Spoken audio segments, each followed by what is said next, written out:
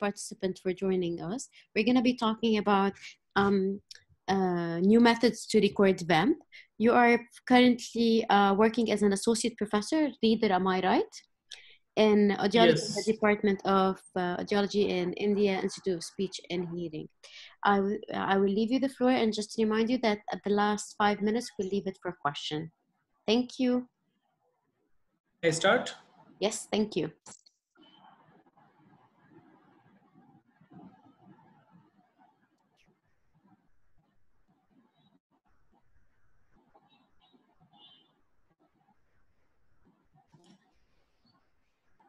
So the topic that I'm going to be discussing is new methods of recording VEMP. Truthfully, some of them are really new methods, but one criteria that they do fulfill is quick methods of recording VEMP. So some studies were done in 2003, some are in 2009, but I will discuss a lot of studies that we have undertaken. Some of them are currently being done and some of them are already published. So overall, I'll be talking about, first I'll start off with the binaural recording of VEMPs, both for CVEMP and OVEMP. Then I'll talk about the simultaneous CVEMP and OVEMP recording using monaural stimulation and also using binaural stimulation. I'll also talk about an interesting modified oddball paradigm that we have published on for finding out frequency tuning. And I'll also be talking about the simultaneous multi-frequency VEMPs, both for CVEMP and OVEMP. So binaural CVEMPs, first of all, we should think, why did we ever think about binaural CVEMP? Simply because if you do two CVEMPs, that is one for right ear and one for left ear, it takes double the amount of time. Now, why is it possible to record it binaurally? Because if you look at a lot of audiological tests, do not have or do not allow you, or even if you do binaural recording for a lot of audiological tests, what happens is there is some summation effect which occurs because of the brainstem. However, for CVEMP, the pathways are, the pathway for right side CVEMP and for the left side CVEMP actually do not overlap and they do not get added up anywhere. So what we get is an ipsilateral response and there is hardly any contribution from the contralateral connections. So therefore, it is possible to get the 2 ear responses separately despite one. Now, this is possible because you have to give a stimulus which is binaural. So we have to give stimulus from both ears. And supports this. That means you should have a 2-channel equipment that will allow you to do this. Now, the major change that occurs is invariably when we do a CVEMP recording, we are all used to doing by making the patient sit up right and turn the head in one direction so that you stimulate the SCM muscle on one side. However, here we need a stimulation of SCM muscle on both sides. So you need to change the position, and the position change would be either you make the patient lie down and ask him to lift the head up slightly, which will stimulate or which will activate both the sides SCM muscles, or you can do a semi-reclining position from where the patient could raise head. The electrodes will be placed on both sides. So you will have the non-inverting electrode being placed on the SCM muscle belly, generally about 1/3 of the way down from the mastoid, and you will have the inverting electrode being placed at the sternoclavicular junction where the muscle inserts into the clavicular bone, and the ground electrode will be placed at the front to place the ground electrode at any other place as well. So this study was done by Wang and Young. I have no contribution to this study, but I just want to start off with this study because this was the first study which showed that you can do a binaural recording and you can save time while doing VEMPs. Because remember, the part of the vestibular test battery, and you will do a lot of other tests in vestibular assessment. So therefore, wherever it is possible, we should save time, and that's precisely the reason why we want to save time. And in fact, a lot of people work in private clinics, so time is money for them. So wherever you can save time, that means you are saving some money or you're earning extra money.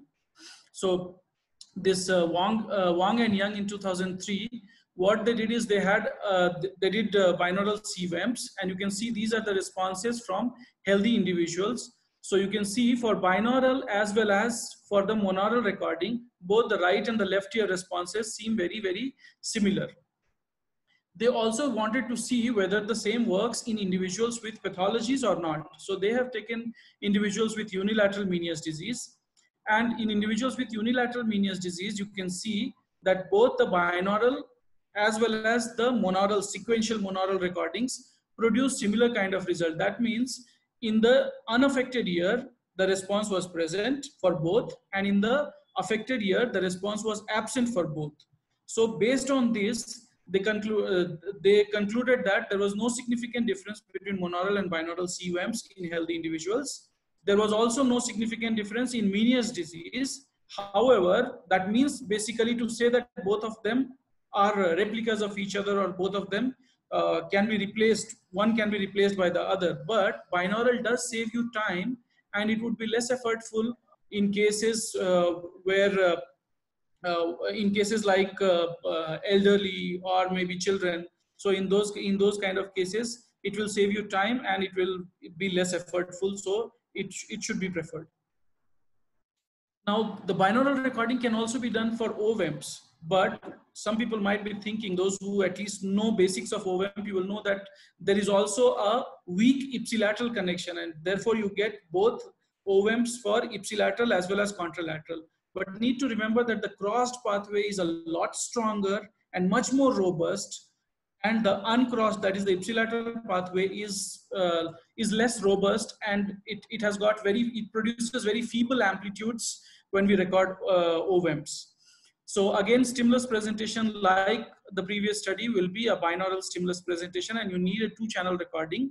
But here the trick is, you need to remember which is the ear you are stimulating and where you are recording response from. There it was simple, right and right response. But here remember, when we stimulate the right ear, we get the response from the left eye, electrodes placed under the left eye. So always remember to compare the contralateral responses. So when you give a stimulus to the right ear, remember, take the 2nd channel recording for that.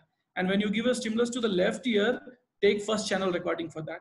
So that way you will remember, or depending upon how you have assigned the channels. But remember, it will be a contralateral response, because this could be confusing sometimes, especially when you get a unilateral pathology. In that case, you don't know which one is present now. You will start thinking, whether am I getting an opposite response?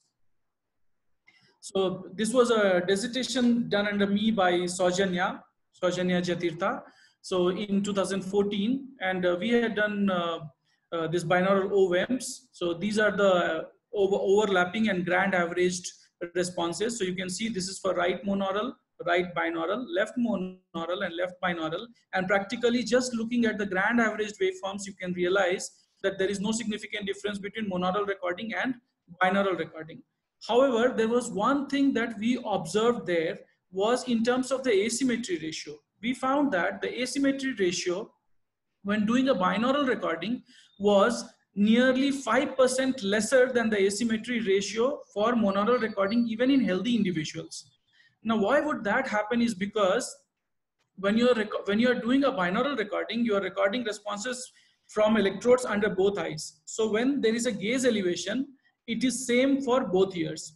When you do sequential recording, what can happen is I may be sitting upright, straight like this. So at that time, when I'm given a target, the angle will be different. Whereas after some time, when I become slightly more collapsed in the chair, the angle of gaze elevation will increase, and therefore that will change the response between the two sides. There is a probability. I'm not saying it will always happen, but there is a probability. And this is what we think. When you do it simultaneously, then that's not likely to occur, because whatever effect happens, it happens on both. So if the person is collapsed in the chair, then the gaze elevation is more, but between ears, it will remain the same, because at the same time, we are recording from both sides. So that's an added advantage. Plus, we also did it in pathological cases. So we had Meniere's disease patients who were unilateral Meniere's disease. They were all definite Meniere's disease. And we also had unilateral posterior canal BPPV patients. So we know that in posterior canal BPPV, OVEMPs can be affected. So that's why we chose those two population. And when we compared between them, if you can see, this is, I don't know, the fonts are really small, so I don't know how much you can see, but I'll just quickly describe. This is the amplitude in healthy individuals, and this is the asymmetry ratio in healthy individuals. And this is the amplitude in menias, that means in the clinical population, both menias and BV. And this is the asymmetry ratio in the clinical population. So what we found is the amplitudes when compared to the healthy individuals were actually reduced in the affected years of pathological population. So here we did not write right or left ear. We just took the affected ear and unaffected ear. So irrespective of whether right ear was affected or left ear was affected, it goes to the affected side. So we found that the amplitudes were lesser. Now we also found the same thing for asymmetry ratio. And here what I want you to realize is monaural and binaural are both in the same one. What I want you to realize is in the clinical population, if you look at this scale over here, it should be roughly about 55%. Okay, so the scales are different. That's why just looking at those two here, it is just 30%. Okay, so because of the difference in scales, they don't look different, but statistically they were significantly different. So that means to say that both binaural and monaural, whatever monaural gave, the same kind of results binaural recording of OVEMs also gave. But because it saved time, it is always better that we do something which saves time for us. Then we also wanted to see, okay, there may be a chance that in the binaural, when we do a OVEMP, maybe it is a contribution because you have a ipsilateral connection also. So a more better way could be when you don't have you take responses where there is no chance of an interaction. So if I do CVEMP and OVEMP at the same time, is it possible?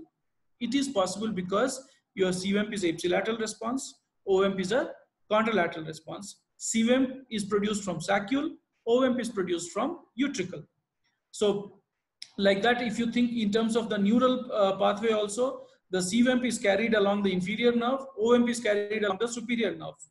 The OVEMP follows a utriculo-ocular pathway, so it goes to the ocular muscles, whereas CVEMP follows, after the vestibular nuclei, it follows the descending pathway, which is the spinal path. So it takes the mediovestibular spinal tract and goes down into the SCM muscle. So that means the pathway is entirely different. So if the pathway is different, and when we stimulate, it is possible to stimulate both utricle and saccule by the same acoustic stimuli. It is possible that we do CVEMP and OVEMP simultaneously. So the difference here would be, if you look at the electrode placement, you will place the contralateral electrodes under the, you will place the electrodes for OVEMP under the contralateral eye and the electrode for CVEMP under the, on the SCM muscle on the same side where you are going to give stimulus. And the person must turn away from the CVEMP electrode side. That means if you are stimulating right, the person must turn left. So what that will do is stimulate the SCM muscle. And to activate the gaze, that is to activate the inferior oblique muscle, I ask the person to gaze upwards, look upwards where I can put a target. So the person will turn and look up. So that way you will stimulate both the muscles simultaneously. So when we did that, we found that you can see that between the separate and simultaneous, there was practically no difference.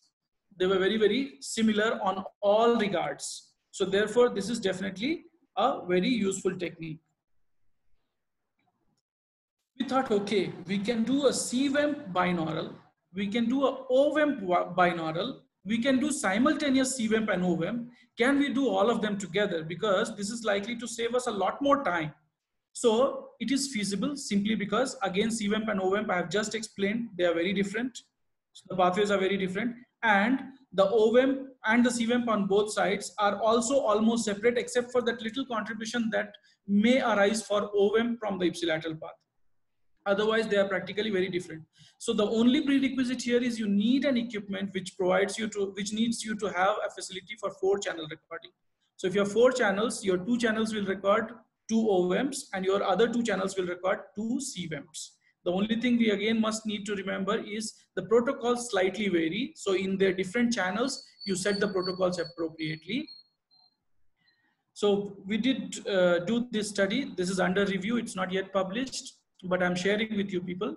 So we found that, as you can see, for separate and for binaural stimuli for right and separate and binaural stimuli for left, practically there looks no difference at all. If you have to see very minutely to realize that those waveforms are different from each other, they are not copies of each other.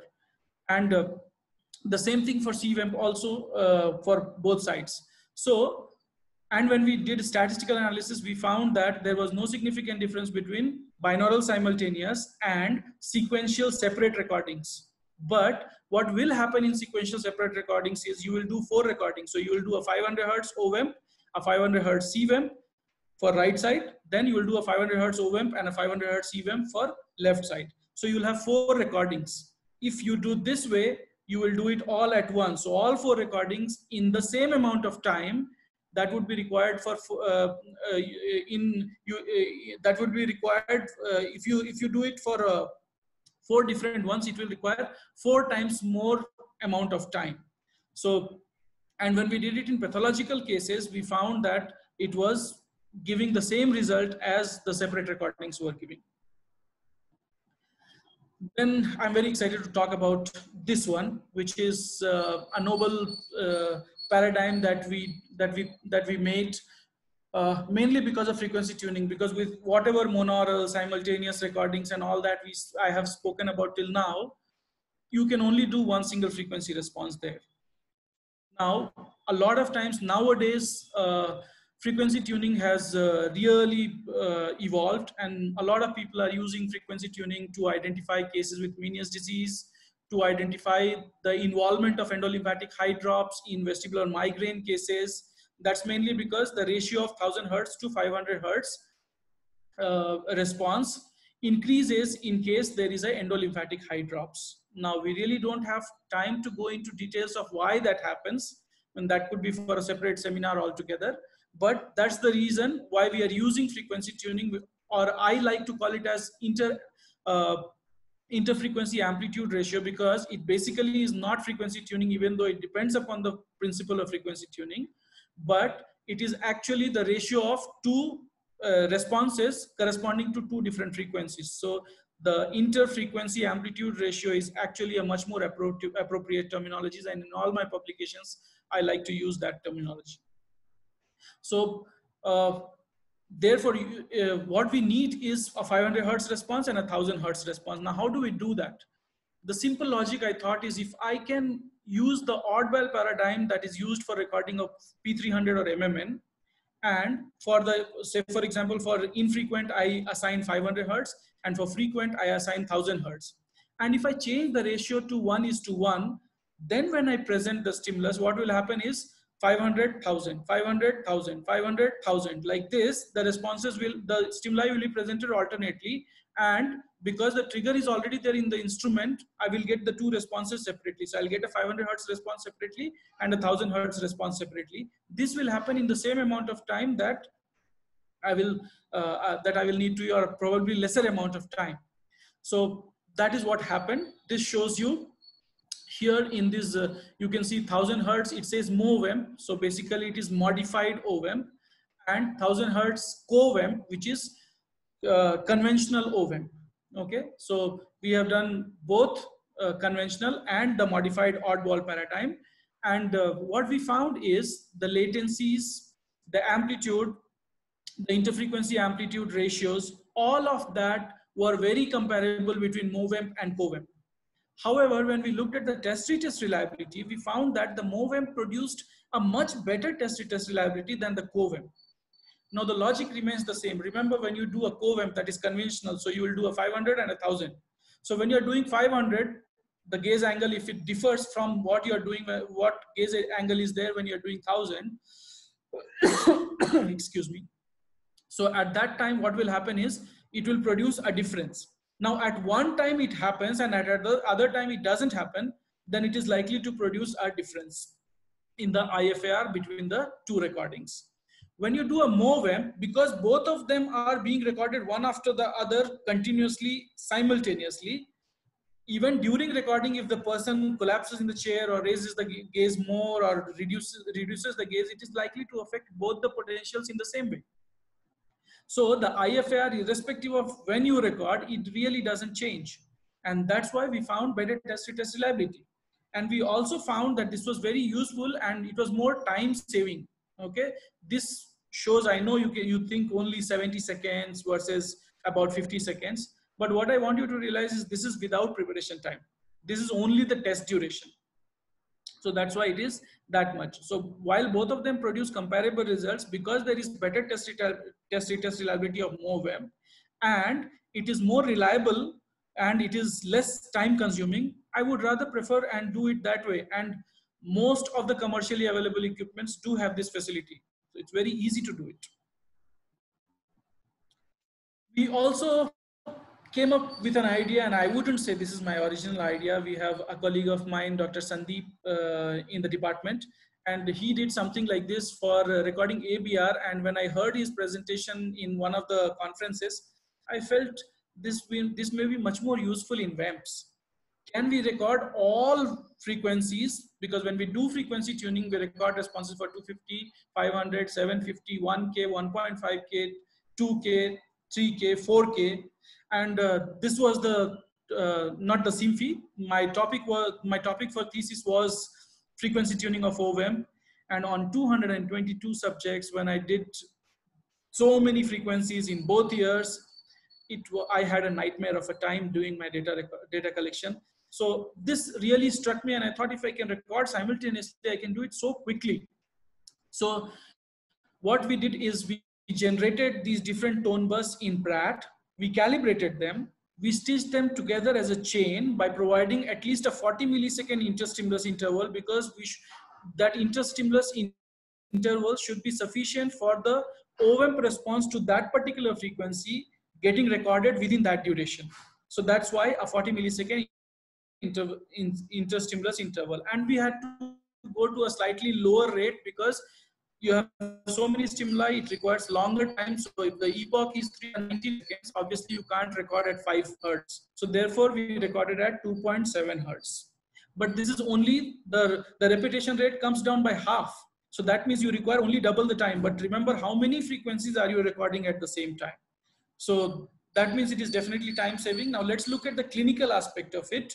So when we looked at the frequency tuning in normals, we found that it was at 750 hertz in this subject. In many subjects, we got it at 500 hertz.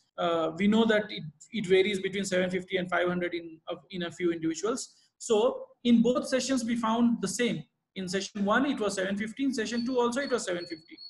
Whatever was the ratio between 500 and 1000 in one session, the same ratio remained between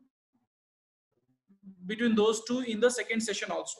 So effectively, it gave us a much better test-retest reliability of frequency tuning, and that is shown by the ICC value of 0.97 that we got, in comparison to sequential recording, where we got an ICC value of 0.9, and this is not for amplitudes. This is for the frequency tuning. That means in session 1, if I got a frequency tuning of 500, in session 2 also I got 500. So in that regard, it is that much. In terms of the clinical population, this is in a patient with unilateral Meniere's disease. Now you can see this is the non-Meniere's year, where you can clearly see that the ratio between 500 and 1K is definitely near to 1, or it should be a little less than 1.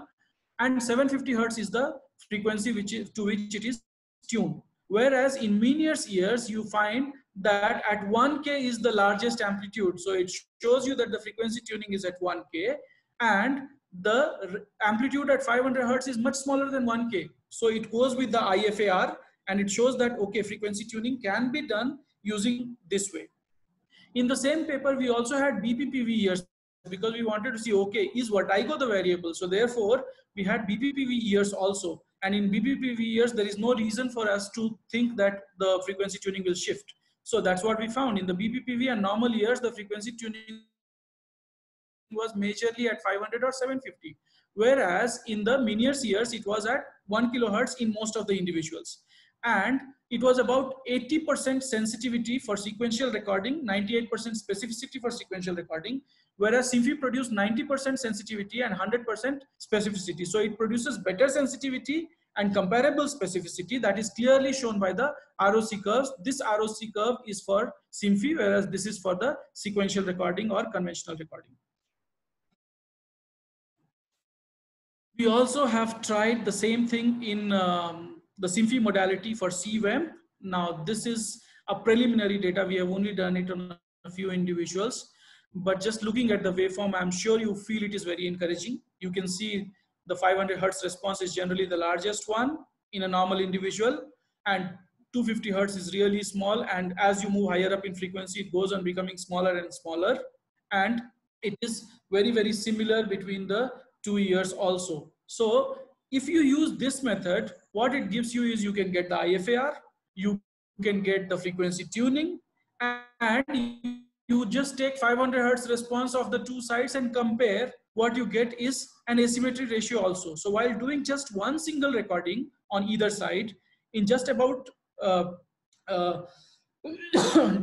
double the time for single recording of single frequency response, you are able to get the responses of all kinds. And you can use a simple algorithm or just an Excel sheet to calculate the latencies, because you only have to subtract the pre-stimulus interval. You only have to subtract the pre-stimulus interval from the actual peak, and you will keep getting. So for this peak, this minus the pre-stimulus interval of that. So like that, you will get the latencies also. So this will give you everything. So that's why I'm so fond of this technique, and we have started to use it clinically in our department. So I was told that I'm supposed to finish my presentation in 30 minutes. I have finished it in 28 minutes. So there is plenty of time for me to take questions, and I'm ready to take questions. But before that, I would thank the organizers for inviting me to talk about these new paradigms that a lot of us we have developed, and some of us we have advanced, some of it we have advanced. So I'll be happy to take up any questions if they are there. Okay, sure. First of all, let me thank you for a very nice, well-organized presentation. You have full participant load. You should be very proud of what you just presented. I received a private question, which I'm going to read.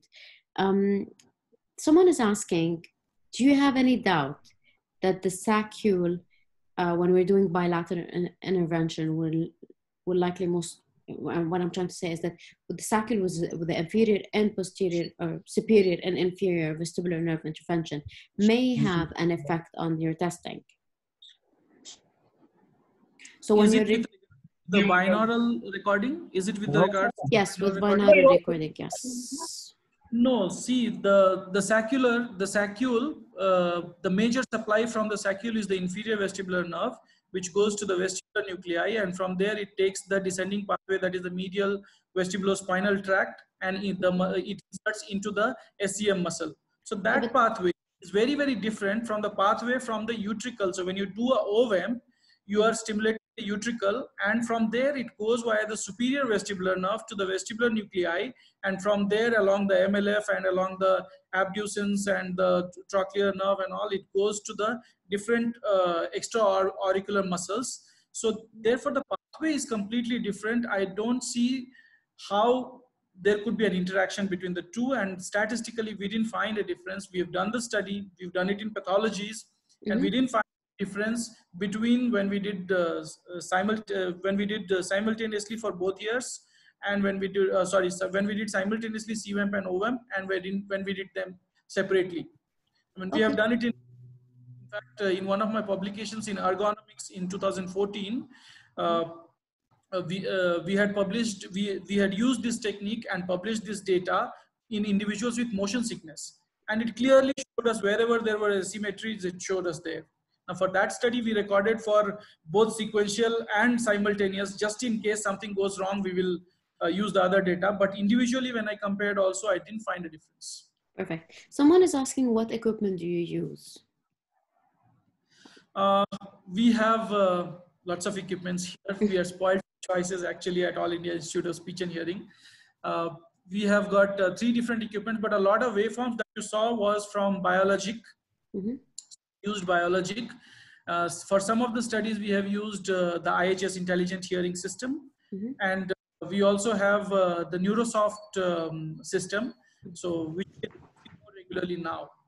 Have you tried, this is a personal question, have you tried using, I know what I'm going to say is most probably a project for later on. Have you tried to compare performing OVEMP with BC and not AC and then compare?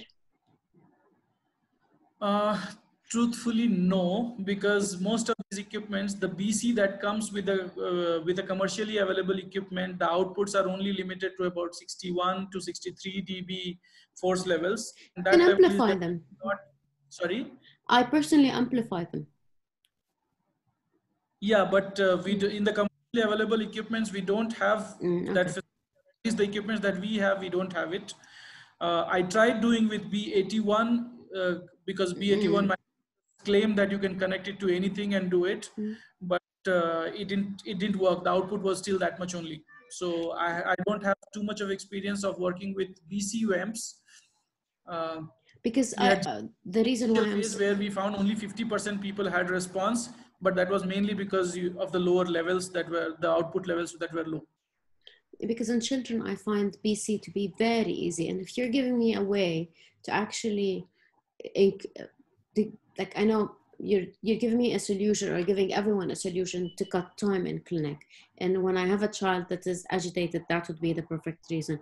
But what I found is that personally, this is personal observation, nothing officially, like when I'm trying to do ACO VEMP on children, it takes more time than actually running a BC. Again, this is most probably projects for later on to discuss, I guess. Okay, we have two more questions. You can check them on one question, I apologize.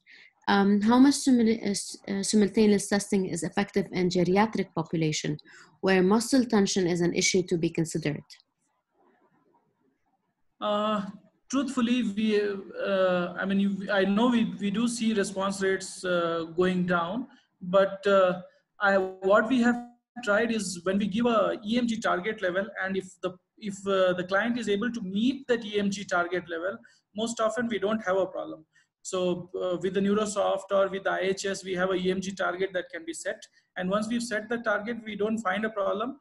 But yes, we do see quite a few individuals in whom we don't get a response, but that's that one of the reasons my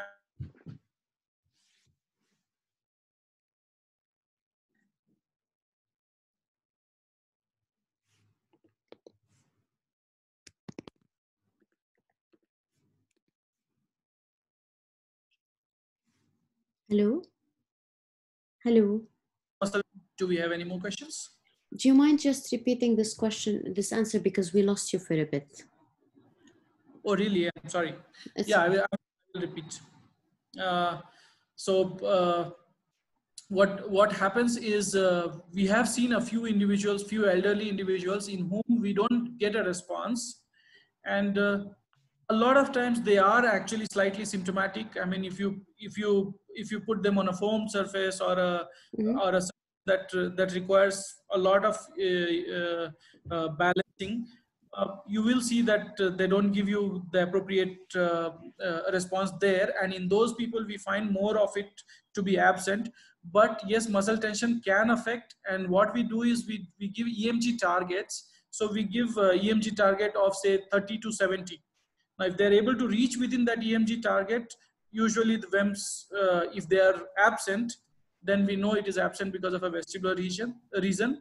And if it is, if they are not able to reach the target, then we cannot say with any degree of confidence as to why it is absent. It may be absent because of the reduced muscle tension, but it may also be absent because of a vestibular pathology. One last question I guess we're going to take was, when it comes to doing CVEMP and OVEMP simultaneously, isn't it harder for the patient to do both tasks at the same time and focus on them? It is. I have no doubt about it. And in such cases, what we normally do is, I have tried this, and that's why I'm telling you, the target itself, the visual target for OVEM, what I do is I raise the laptop to a level and put it on the side where there's a patient is supposed to turn. So say patient is in this side and looks up. So I have the laptop screen itself where the EMG target is there, that as the target to focus. So he only has to focus for CVEMP maintenance of muscle tension, not worry about the visual target. That makes it easy. Okay, I have one last question, if possible, if you don't mind. Yes, please. Okay, so the question says the following: if there are some instruments that only have option to do CVEMP or OVEMP at the time, how do you suggest that they perform these tests simultaneously? So are you running it on a research module? Are you running it on 2 channels? What are you doing? A lot Setup. of, yeah, I understood the question. See, a lot of things that I've shown here were actually not on web modules. What I do is I do an ABR module and modify it. So if the Exactly. at least allows you to modify that, say you can change the epoch, you can change the filter set. If it allows you to modify that, you just modify it. I know for sure that I don't mean to talk about brands or anything, but I know I use an Eclipse 25 EP25. I have a research module. I bought the extra research module, and it's exactly what you're saying. I can create whatever I want set up with it. So if someone is using an ABR equipment, all they have to do is change the setup. Exactly. By the way, do you have it published in any article? What is the exact setup you're using? So this way we can refer to our audience to this exact. One of the papers that I showed was published. That is published in American Journal of Audiology in 2019. That is the MOVEMP and COVEMP using the MMN paradigm. Okay, so most yeah, and if you don't most mind, of the others are under review. They are review in very reputed journals, and they have gone through 1 or 2 stages. So hopefully sometimes towards the end of 2020 or maybe 2021, you should see them published. Hopefully. So what we're going to do is, just for everyone to benefit the most, I'm going to try to publish these articles that you just mentioned on the forum, the Audiology-Vestibular forum. So this way everyone can have access to reading it. Yeah, the MOVEMP, COVEMP, definitely I can put it on the forum. I discussion long back, Dr. Eleftherios Papadopoulos, he had brought it up, saying that I've done something which is very encouraging. So, but in any case, I can send it to you. You can post it. Perfect. Thank you again. Time is up. I just want to thank you one more time and thank everyone for joining us. Thank you, sir. Thank you so much. Have a nice day, everyone.